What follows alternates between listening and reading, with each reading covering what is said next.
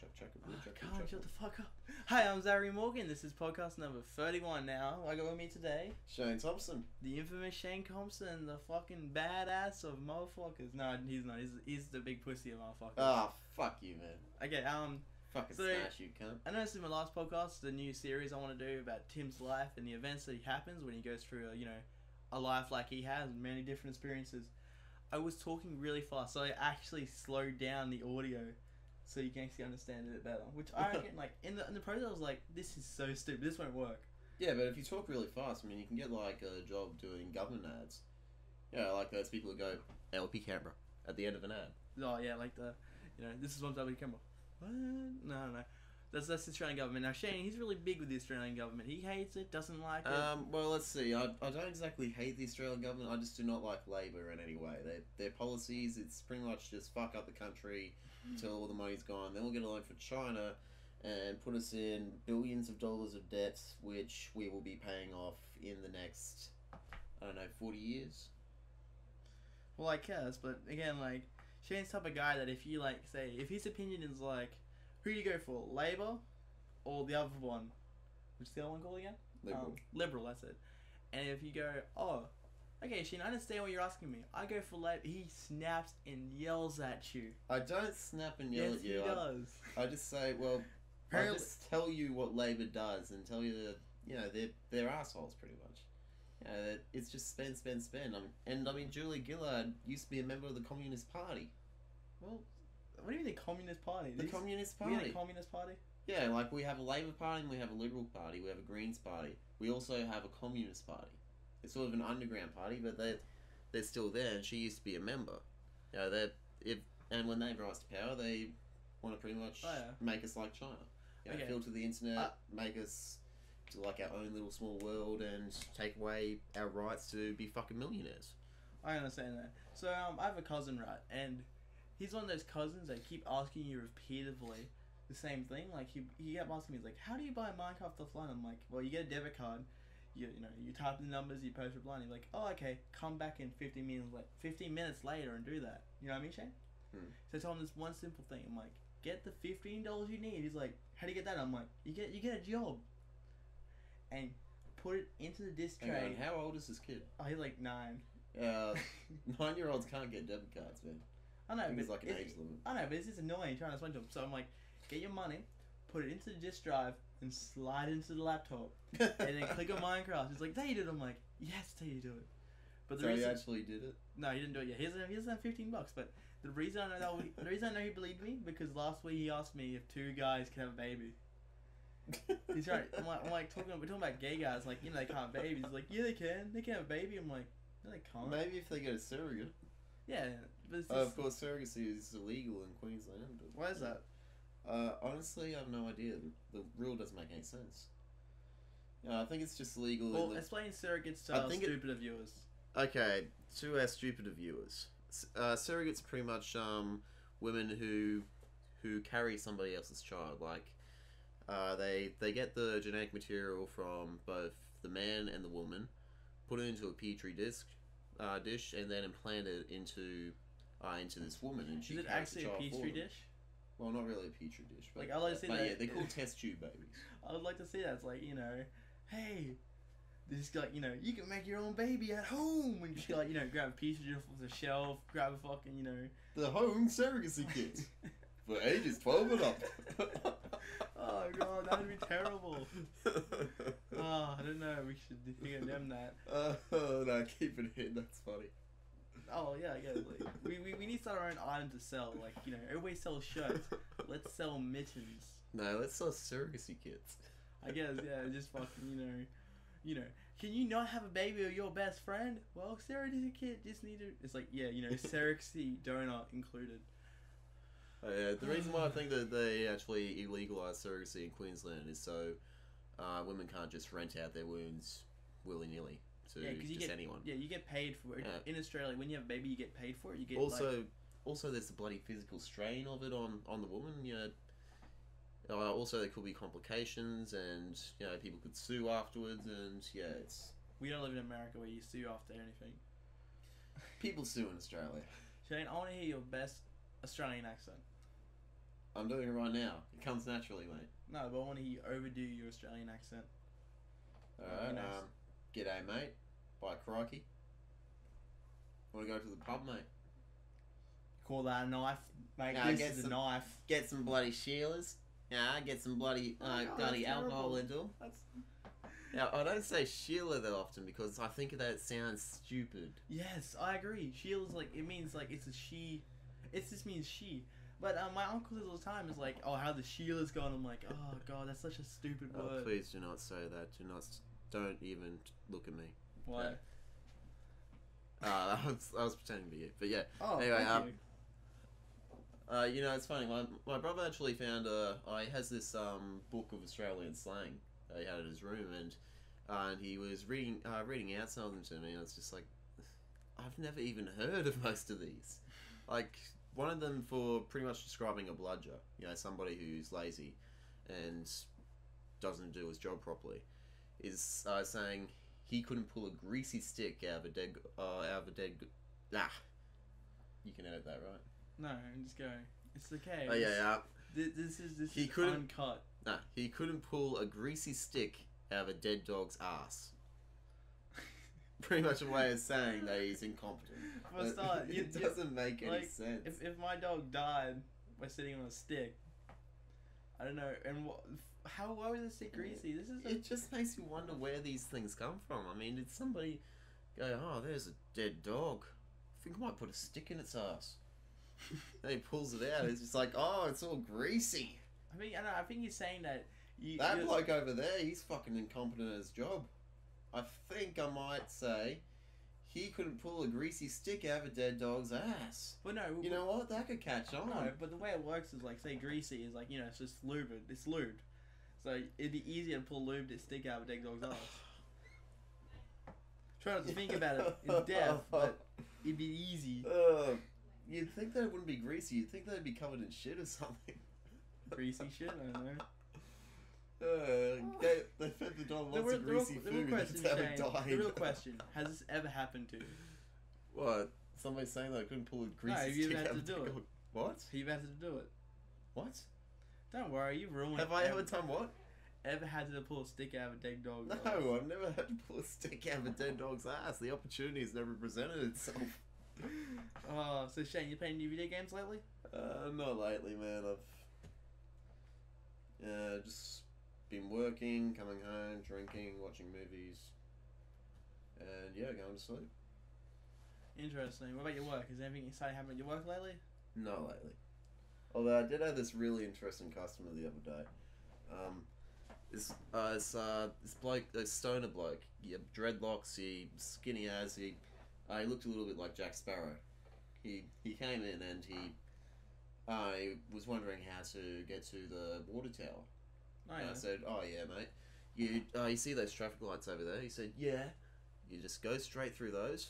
You keep going, and yeah, it's just a straight shot. It's just on your left. So what And would he you? says, yeah. Which street do I take though? I said, This you street. take the street where you have to go through the traffic lights. You can't miss it.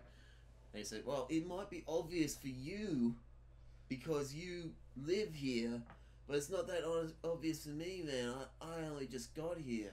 I'm just like, okay, listen very carefully. You go out through that way. You go through the traffic lights and you go down the road. And he said, which road? I'm thinking there's only one road with traffic lights, you but stupid fucking The thing stoner. is, like, He goes, oh, sorry, man, I'm tripping on ass. And anyway, I got to the point where we actually had to take him outside and show him which road. And there was only one road with fucking traffic lights on it. Fucking it's crazy. better than giving someone bad directions. Like, I've given some guy, he'd be like, which way to Woolworths? And he'd be like, it's that way. And I'd be like, wait a second, it's that way, but I don't look like an idiot. It's in both directions now. Oh, yeah, it is too. I don't look like an idiot, so I was just like, it's that way. He's like, you sure? I'm like, I'm absolutely there's one thing. I am not a liar. Even though I was giving him wrong directions, like I didn't want to stay halfway between. It's not my fault that you went to the police station instead of the supermarket. So did you find out why this guy wanted to go to the water tower? he left his van at the water tower. And he had to get to Mackay within 5 hours. And for you people who aren't local to the area, it's Mackay. It's a mining town, about 6 hours away from ours. I thought it was like 4. More like 6, 5 or 6, give or take. Oh yeah. But yeah. Fuck that. This bloke was tripping on acid too. I mean, he needed to sober up before he hit the road. You might see a kangaroo and think that's a magical unicorn, and chase it through the fucking scrub. Now I was talking about this story about you, Shane. Apparently, I'm not sure if it happened or not. Apparently, you had a phone which was waterproof, and you were looking at it, and you're like, "Oh, cool," and you were trying to, be funny, and you recorded yourself. It's a camera, sorry.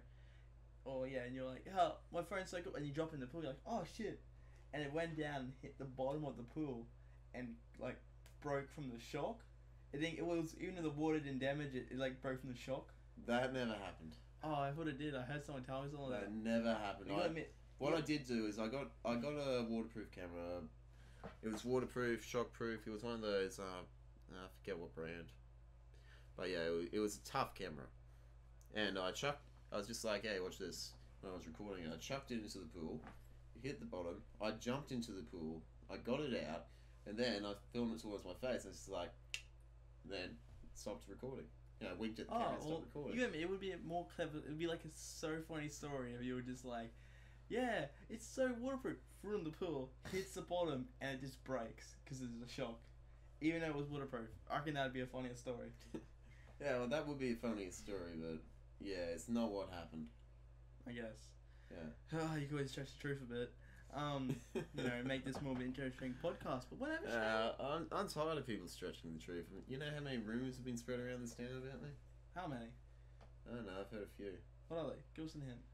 Rumours like I'm a thief, I steal food, I'm incompetent at work, I'm rude to pretty much everyone, which I'm not. Yeah, all these really horrible rumours that make me unemployable. Yeah, that sounds really stupid. So Shane, you told me earlier you had an interesting driving story, so fill us into that. Interesting driving story? I think we need to do the interesting driving story theme song. Interesting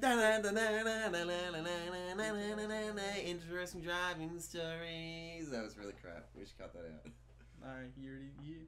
I was happy not having interesting driving theme song. Okay. We'll fix that up later. Anyway, all right. It was me, Jerem, Kyle, and Rango. What's his name? Rowan. I drove. I was showing off my car. I only got it the week before, and I decided to show it off. Drive around the back roads. Test how fast we can go. Yeah.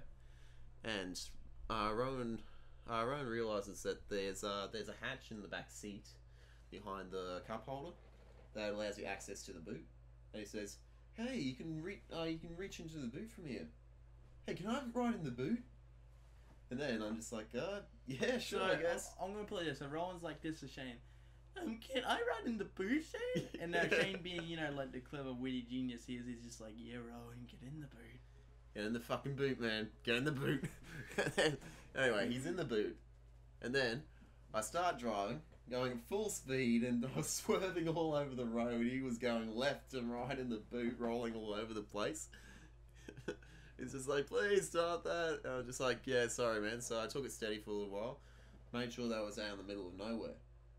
And I took him out of the boot and shot him in the face. You shot him in the face? Nah, I'm only joking. Alright, this is what really happened. I'm just like, hey, Rowan, get out of the boot. So I opened the boot for him. And I'm just like, hang on, mate, make sure that you close the boot. And make sure that it was behind the car when he did. And then, as he closed the boot, I just took off. I pedaled to the floor, I just took off like a kilometre up the road. That's funny. Yeah, we should probably go back for him.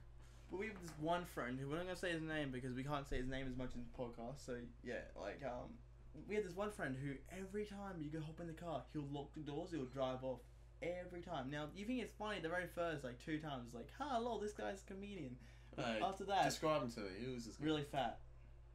Ah, yeah, I know you're fucking talking about you fucking bastard. But you sorry, I was swearing, mate. You've seen it, right, haven't you? Yeah. He'll fucking lock the doors or drive off. He does it He does it too All often. the time. At first it was funny, now it's just annoying.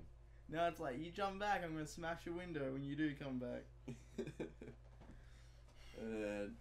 So, in Emerald, the show is coming up. I hope everyone's gonna go and have a golly good time at the show. A golly good time? A golly good time. That's, golly good time. it's some Australian slang for you. Yeah, fucking bullshit. grease. You can't even pull a greased up stick out of a dog's ass. Nah, that's bullshit. That's golly. But, Nobody says golly.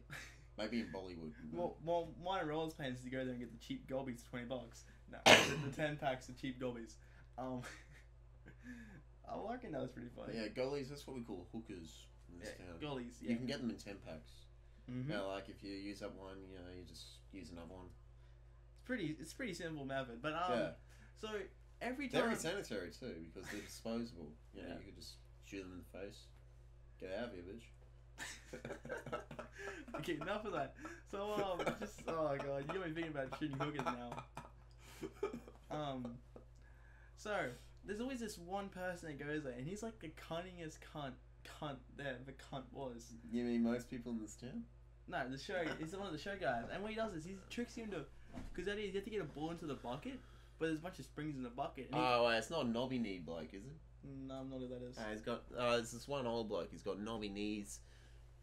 I reckon so. He got them in a street fight at one point, and he has this like ball toss game. Although they're soft balls, and you just know that there's a ball bearing in that ball just off center, so they'll swing out the other way.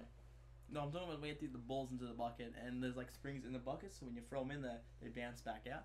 And now he'll be like this. He'll be like, 3 balls for $7, and you know the smart guy I am. I'm like, well, I could totally win something. This is simple. So I'll throw 2 in there, and I'll miss both. And he'd be like, okay, I'll make you a deal. I'll give you 5 more balls for $5. And now me, the smart cunt, thinking, well, I missed 2 already. What's the chances of missing more? And I miss all of them. And he's like, no, I'll make you a deal. $3 for 5 more balls. And I'll miss them again. And I'll just be like, you know what, cunt? You took all my money. But this year, I have a plan. You have a system. I have a plan. This man has a system. I'm going to go up to it. I'm going to be like, okay, give me all the balls you have. Here's $100. And you get that, and I'll fucking just leg it. I'll take all the balls so no one else loses their money. Yeah, you'll be out $100. Yeah, but I'll be the town hero.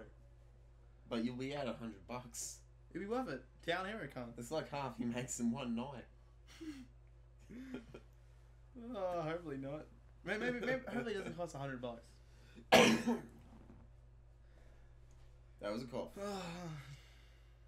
So what else has been happening lately? So the shows, that's always good. Tell me a previous show story. Shane, you must have something you've done. Previous show story. There was that time that I got a big hat and then somebody stole it. A what? You know those big fluffy hats that they sell? No. Alright, picture the Cat in the Hat hat.